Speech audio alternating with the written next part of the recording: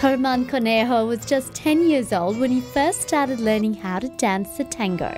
The best thing of the tango is that you can dance at any moment of your life, because the tango has different things or flavors to everyone.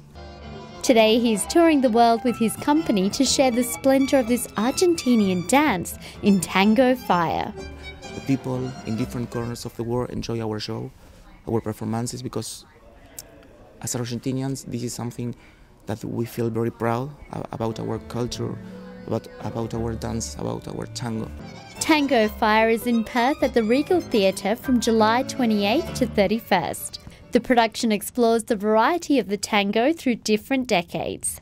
The embrace is completely close. Your chest is opposite to the chest of your dance partner, and you even feel the breathing of your partner.